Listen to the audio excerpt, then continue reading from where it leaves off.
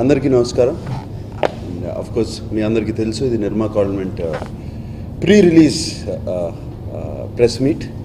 ఇక్కడ already audio ఫంక్షన్లో మన రోషన్ని ఇంట్రడ్యూస్ చేసాం. అండ్ రోషన్ని మళ్ళీ ఇంట్రడ్యూస్ చేయడానికి, తనతో కూర్చుని మాట్లాడటానికి ఇక్కడికి వచ్చాం. And Nirmala convent matrix team works అంటే నిమ్మగడ్డ ప్రసాద్ గారు, అన్నపూర్ణ స్టూడియోస్ అంటే అన్నపూర్ణ స్టూడియోస్ ప్రొడక్షన్, అండ్ అలాగే కాన్సెప్ట్ ఫిల్మ్స్, మేము ముగ్గురం కలిపి ఈ 3 ప్రొడక్షన్స్ కలిపి ఈ సినిమాని ప్రొడ్యూస్ చేసాం. అండ్ ఆ సినిమాలో నేను కూడా ఒక ముఖ్య పాత్ర, వెరీ ఇంపార్టెంట్ రోల్ చేస్తున్నాను.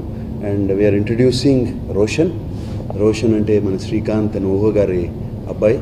అండ్ అలాగే శ్రీయా శర్మ అని ఇంకో అమ్మాయిని కూడా ఇంతకుముందు చాలా చైల్డ్ ఆర్టిస్ట్గా చేసింది, ఆమెను కూడా హీరోయిన్గా ఇంట్రడ్యూస్ చేస్తున్నాం.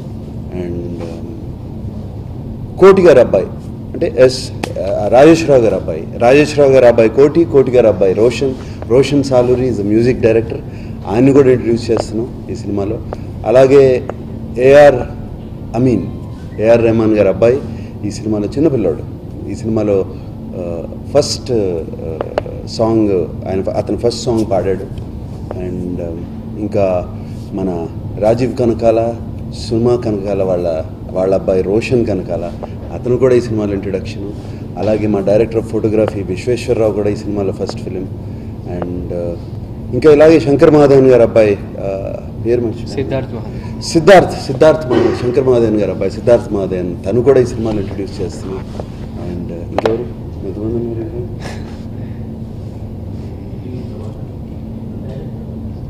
అఫ్ కోర్స్ డైరెక్టర్ గారు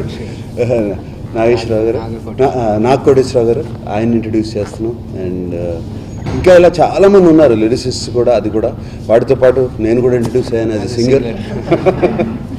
సో ఇట్లా చాలామంది ఉన్నారు ఈ సినిమాలో. అండ్ చాలా హ్యాపీగా ఉంది ఈ సినిమా చేసినప్పుడు. ఈ సినిమాలోకి యాక్చువల్గా నాకు ఈ సినిమా యాజ్ అ ఆర్టిస్ట్గా నా దగ్గరికి వచ్చింది. ఆర్టిస్ట్గా ఈ సినిమా చేస్తారా మీరు, ఒక మంచి రోల్ ఉంది, ఇట్లా చేస్తున్నామని వచ్చినప్పుడు కథ బాగా నచ్చింది నాకు. లేదు, I would like to produce it also అని అన్నాను. సినిమా చేస్తాను, ప్రొడ్యూస్ కూడా చేస్తాను అని అన్నాను. అప్పుడు హీరో ఎవరు, దీనికి ఈ సినిమా ఎవరు, ఒక యంగ్ టీనేజర్ కావాలి, ఒక యంగ్ టీనేజర్ లవ్ స్టోరీ ఇది. ఆ టీనేజర్ కావాలి, ఎవరు హీరో అనుకుని వెతుకుతూ ఉన్నప్పుడు చాలా ఫోటోలు చూసి ఫైనల్గా స్క్రీన్ టెస్ట్ చేసి ఫైనల్గా Roshan was selected. And I'm very happy. చాలా ఫెంటాస్టిక్గా చేశాడు ఈ సినిమాలో. అండ్ అంటే లాడ్ ఆఫ్ కాన్ఫిడెన్స్ తన పక్కన ఉన్నాడని చెప్పడం కానీ, అండ్ వెరీ హ్యాపీ. యంగ్స్టర్స్లో ఇప్పుడున్న కాన్ఫిడెన్స్ కానీ, వాళ్ళ హార్డ్ వర్క్ కానీ, వాళ్ళు ఇంతకుముందు మేము సినిమాల్లోకి వచ్చినప్పుడు డైరెక్టర్ ఏం చెప్తే అది వాళ్ళు చెయ్యి ఇట్లా అనమంటే అనేవాళ్ళం. అట్లా కాదు, వీళ్ళు already they are prepared, dialogues are all prepared, very beautifully executed. And తనతో చేసినప్పుడు కూడా నాకు చాలా ఐ ఫెల్ట్ వెరీ హ్యాపీ. మన శ్రీకాంత్ గారి అబ్బాయి ఇంత బాగా చేస్తున్నాడు, ఇంత ఎదిగిపోయాడు అని. అండ్ అలాగే నేను హీరోయిన్ కూడా, అలాగే మిగతా ఆర్టిస్ట్ కూడా చాలామంది ఉన్నారు, కొత్త పిల్లలు అందరూ, రోషన్ ఫ్రెండ్స్ వాళ్ళందరూ కూడా చాలా బ్యూటిఫుల్గా చేశారు, చక్కగా. And I'm very confident of the film. And release date త్వరలో అనౌన్స్ చేయబోతున్నాం. థియేటర్స్ అన్ని సెట్ చేసుకోవడానికి ట్రై చేస్తున్నాం. ఈ థియేటర్స్ అన్ని కరెక్ట్గా సెట్ అవుతాయి, మంచి థియేటర్లు పడినగానే we going to release the film censor అయిపోయింది. And it's ready for release. And Roshan, you want say few words? But love స్టోరీతో పాటు దీంట్లో ఒక నాకు నచ్చింది, ఎందుకంటే ఈ సినిమాలో ఇప్పుడు ఒక్క జస్ట్ లవ్ స్టోరీ అంటే నాకు పాత్ర ఉండేది కాదు. అండ్ ఇన్స్పైరింగ్ నాలెడ్జ్తో ఉన్నది. తెలిసి తెలియని వయసులో లవ్లో పడి, అమ్మాయి పేరు శాంతి, అబ్బాయి పేరు శామ్యుయల్, అక్కడే తెలుస్తుంది కదా ప్రాబ్లమ్స్ ఏమొస్తాయో, సొసైటీలో వచ్చే ప్రాబ్లమ్స్. అండ్ అలాగే వాళ్ళ స్టేటస్ డిఫరెంట్, వాళ్ళ కల్చర్స్ డిఫరెంట్, ఇవన్నీ ఉన్నాయి. కానీ వాళ్ళు అవన్నీ ఆ వయసులో అవన్నీ పట్టించుకోరు. And it was very pure innocent love. But అది వాళ్ళు ప్రేమించుకున్నాము అని తెలిసిన తర్వాత ఎన్ని అడ్డంకులు ఉన్నాయో బయటపడ్డాయి. And it becomes very difficult for them. ఆ టైంలో శామ్యుయల్ అదేదో ఒక రాంగ్ దావ వెళ్ళక అదేదో డిప్రెస్ అయిపోయి సూసైడ్ చేసుకుని సరిగ్గా చదువుకోక అది కాకోక అతను ఒక టాపర్ క్లాస్కి టాప్ లెవెల్ స్టూడెంట్. అతను ఆ నాలెడ్జ్ని వాడుకుని ఆ ఇంటెలిజెన్స్ని వాడుకుని ఎలా అమ్మాయిని మళ్ళీ how we gets her back అనేది బాగా ఇన్స్పైరింగ్గా ఉంది ఈ సినిమాలో. అండ్ అందుకనే ఈ సినిమాలో యాక్ట్ చేశాను, ప్రొడ్యూస్ చేశాను.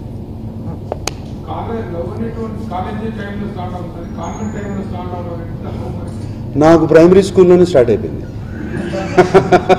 లవ్ అనేది.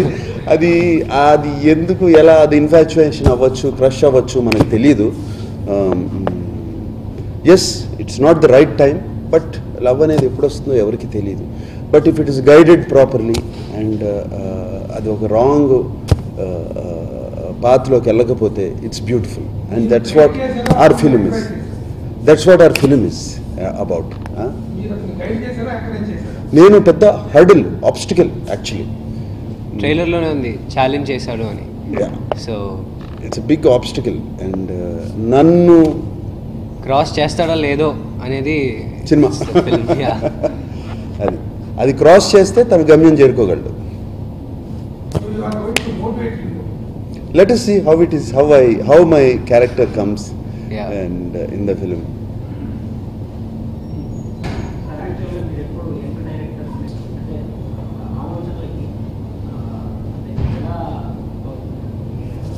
అంటే ఇప్పుడు నేను సీనియర్ యాక్టరే, బట్ నాకు అన్ని చిన్న చిన్న ఆలోచనలు వస్తూ ఉంటాయి, యంగ్ ఆలోచనలు.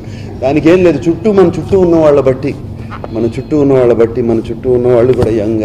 వాళ్ళ టీం అంతా వెరీ యంగ్ టీం అక్కడ ఉన్న వాళ్ళంతా. అండ్ అప్ టు డేట్ ఉన్న టీము అందరూ చూశాను అక్కడ పనిచేసి. అంతే.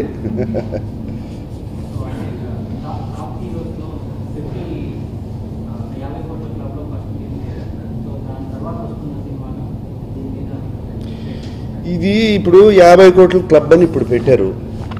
నేను ఇంతకుముందే అన్నాను, మాయాబజారు రిలీజ్ అయి ఉంటే అది ఎన్ని కోట్లు, ఒక 5,000 కోట్ల క్లబ్బా? So there is no numbers పెట్టద్దండి. ఈ 50 కోట్లు ఆల్రెడీ చేంజ్ అయిపోయింది. ఇప్పుడు 50 కోట్లు అంటే పెద్ద చూడలేదు. మొన్న ఒక 5 years బ్యాక్ ఒక 30 crores అంటే అనుకునేవారు. ఇప్పుడు కేరళలో చూశాను నేను, మొన్న ఒక పెద్ద ఆర్టికల్ చేశాను, first film to cross 12 crores అని. అంటే inflation is 7% per year. So 40 crores, 50 crores will become 54 crores next year automatically, that club, the value of that. So there is no, numbers is nonsense according to me.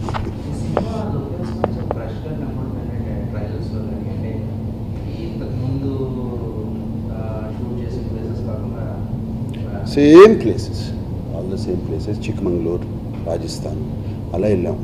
మేము మీకు అందరికీ గుర్తుందో లేదో, Gitanjali shoot చేసినప్పుడు ఊటీలోనే shoot చేసాం. అప్పటికి ఒక 1000 సినిమాలు జరుగుంటాయి ఊటీలో. బట్ అది చాలా కొత్తగా ఉంది అన్నారు. అది చూసే కళల్లో ఉంటుంది, తీసే కెమెరామెన్ బట్టి ఉంటుంది అండ్ చేసేది. మా కెమెరామెన్ ఈజ్ ఆల్సో న్యూ, కొత్తగా నాకు చెప్పడం మర్చిపోయాను. DOP, director of photography Vishweshwar. And చాలా బాగా తీశాడు ఫస్ట్ ఫిలిం దానికి. And because I like him so much, ఇప్పుడు కళ్యాణ్ కృష్ణలో తీసే సినిమా కూడా, కళ్యాణ్ కృష్ణ నాగ చైతన్య తీసే అనుపూర్ణ స్టూడియోస్లో కూడా I asked him to be the cameraman. So is fantastic.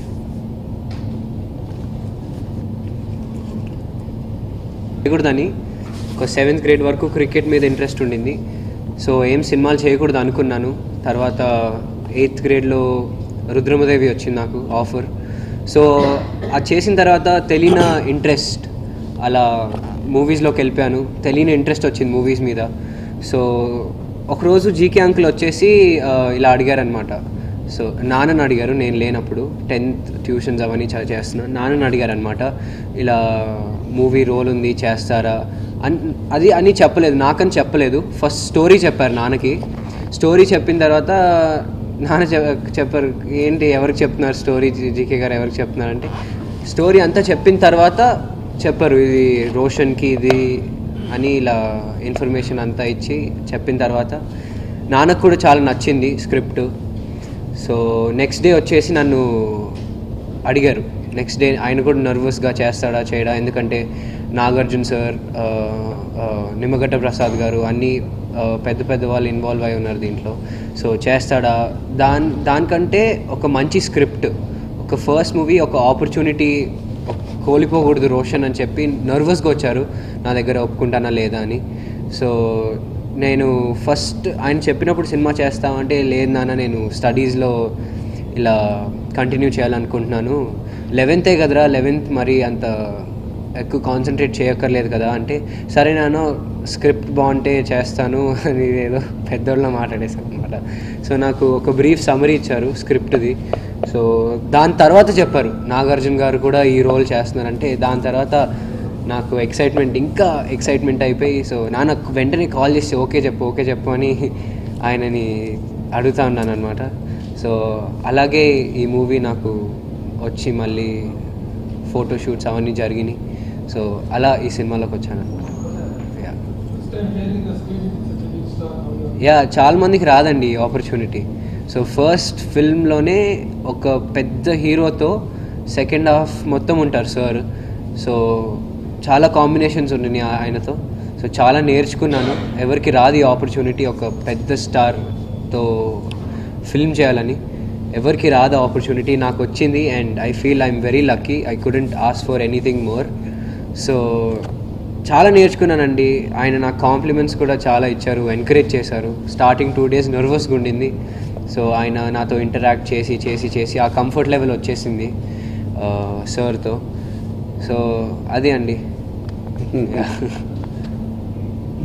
No, I feel jealous of, I feel emotions కానీ ఆ ఎక్సైట్మెంట్ కానీ ఫస్ట్ ఫిల్మ్ రిలీజ్ అవుతుంది, అది ఇప్పుడు మాకు రావట్లేదు ఆ feeling. I just wish I was inside you.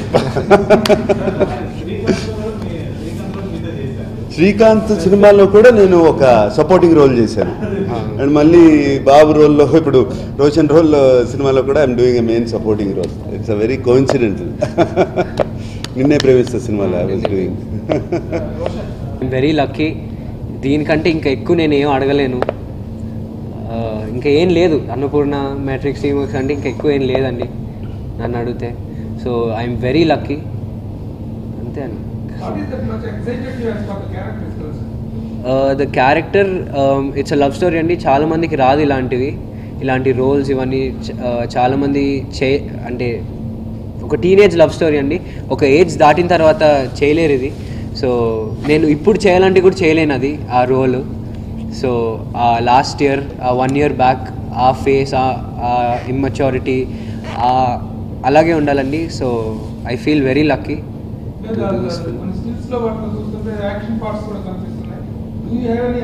No అండి, తన్నులు తింటాను తప్పితే I don't have any action parts. నేను తన్నులు తింటా కానీ ఎవరిని కొట్టేది లేదు. అలాంటిది ఏం లేదండి, అలాంటిది అది లేదు. No saving. నేను చెప్పాను కదా పెద్ద ఆబ్స్టికల్ హర్డిల్ లాంటి, అది క్రాస్ చేస్తారా లేదో. We can't tell you Prabhu. Cinema release అవుతుంది, ఏదో దాచుకోవాలి కదా.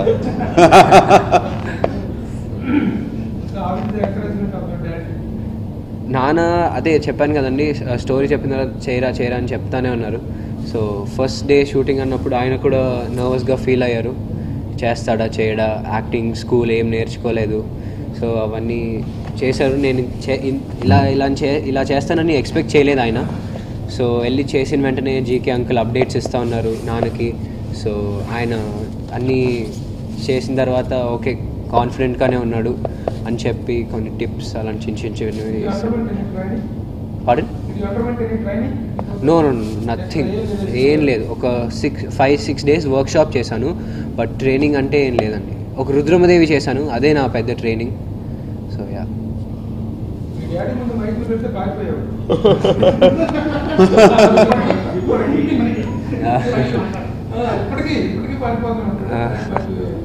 Thank you. ఇప్పుడు యంగ్స్టర్స్ తెలిసి ఇప్పుడే యాక్సెప్ట్ చేయరు జనాలు నన్ను. నాకు కాన్వెంట్స్ రోల్ అవన్నీ కూడా ఈ సినిమా తర్వాత కాన్వెంట్, ఎందుకంటే కాన్వెంట్ అంటే నిర్మలా కాన్వెంట్ ఒక్కటే గుర్తు రావాలి నా లైఫ్లో. ఒక స్కూల్ రోల్ చేశానంటే అది నిర్మలా కాన్వెంట్ ఒక్కడే ఉండాలి. సో నాకు తెలిసి జనాలు యాక్సెప్ట్ చేయరు నన్ను ఒక మెయిన్ లీడ్గా.